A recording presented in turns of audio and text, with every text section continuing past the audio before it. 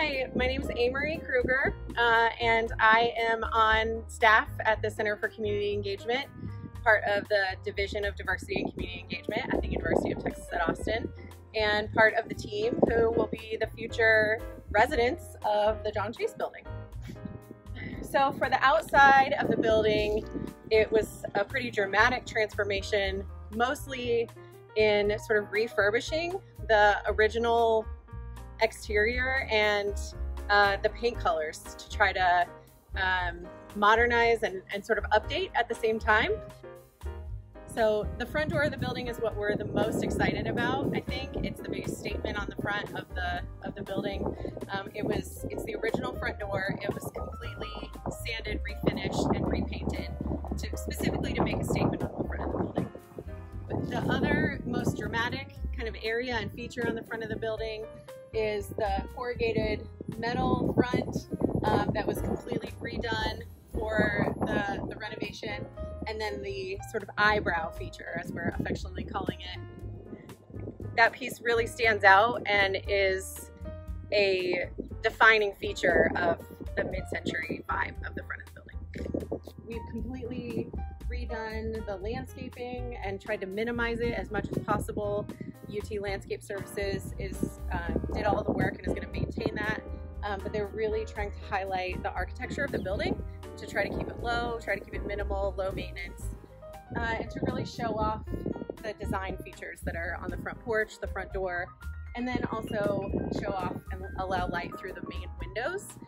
And the windows were also specially ordered, specially installed to match the original windows. They were remanufactured and reinstalled to look just like the original windows. So now we're standing in one of the back corners of the building, and this is going to function as the kitchen and break room for the building.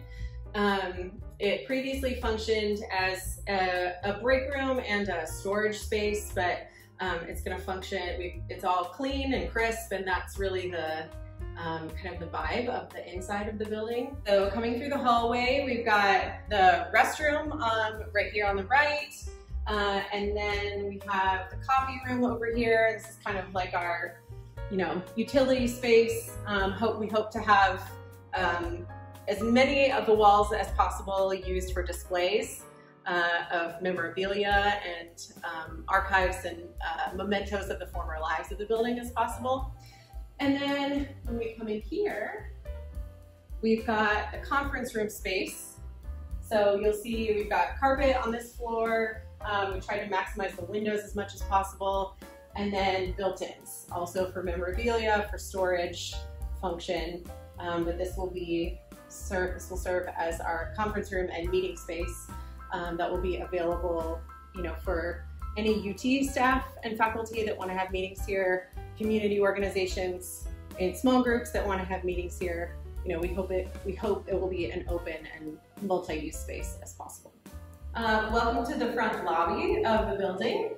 This is going to serve as the main entrance, the welcome, the front desk area, and also you'll see the big blank walls, much more display space for anything that we want to put in here and showcase. So as you can see, the back side of the front door it is, a dramatic feature for the inside as well, and the big windows really let so much light in and I think kind of define the feel of the space and really allow for it to be as bright and open and welcoming as possible. A couple more defining features of this space, particularly in here, one being this interior planter that we were able to keep. It matches the flagstone of that exterior of the building and will just, serve as a planter for us, but it really sort of that mid-century idea of bringing the inside outside, or bringing the outside inside. And we're really glad to be able to get to keep it. And then the other thing is this light tray along the ceiling that eventually will be stained, dark wood to match the interior doors and trim. But it really also showcases all the light in the room and is just like an extra wonderful architectural feature to define the space. So this first room down the hallway will function as the home for our Texas Grants Resource Center.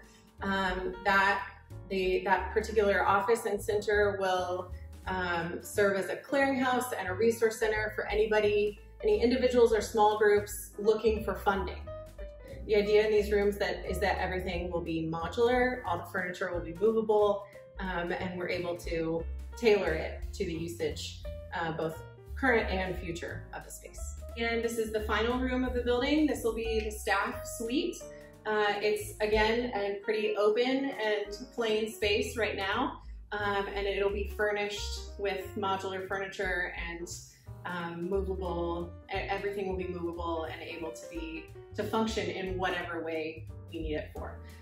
In the immediate future, it'll serve as our main staff space for the staff of the Center for Community Engagement who will be in here, so we can have meetings, just generally conduct business and have that sort of home base and place to work out of.